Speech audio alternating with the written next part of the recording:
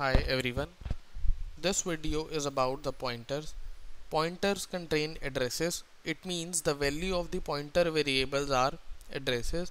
As we have explained that all the variables we declare are stored on some addresses. Pointers are the variable which points to those addresses. In this topic we'll cover the reference operator, the dereference operator, declaration and initialize the pointer variable, dereference a variable, address of pointer and value of pointer. The general syntax of declaring a pointer is data type.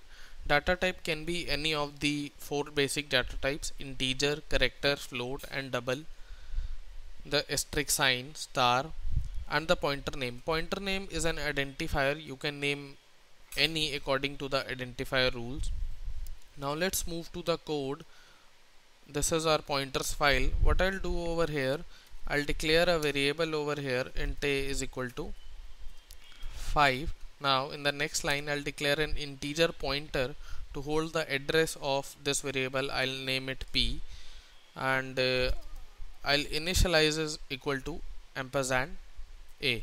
So this is how you declare a pointer variable, and this is how you initialize a pointer variable. As I have already said that pointer variables can only contain addresses, so ampersand a gives us the address of a, so we are assigning the address of a to the pointer. Now let's compile this and check this if there is any error. There are 0 errors. Now we'll try to assign a value to the pointer, directly a value. This will give you a warning because pointer cannot contain values, pointer can only contain addresses. So we'll do the same again, ampersand a is equal to star p. So here we have assigned the address of a to p. Now let's print the value of a by the simple method which we have already used, %d. I'll put a backslash n over here and braces close and a.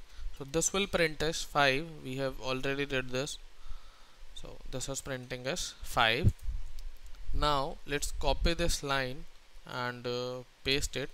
Now print the value of a. We'll try to print the value of a through a pointer. Now how can we do that? We need to do that by star and the pointer name, the pointer which is equal to ampersand a. This will also give us the value of a. You can see that. See, here it is giving us 5 from the a and this 5 from the star p.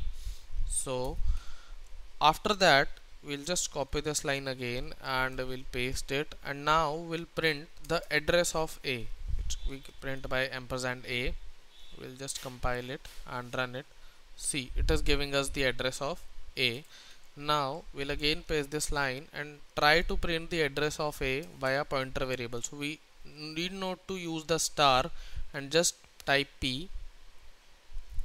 Here you can see that there is the address of a. The ampersand a and p gives you the name, the a and the star p gives you the same value. So this gives you the value of a, this gives you the value of a, this gives you the address of a, and this also gives you the address of v. What if we try to print the address of p? How can we print it? The address of p can be printed by ampersand p. So this is the value of a, this is the value of a, this is the address of a, this is again the address of a by a pointer variable, and this is the address of pointer variable. This is the address of pointer variable. So this is how we use pointer. We can use it to point addresses of some variable, and we can use it to print the value of that variables.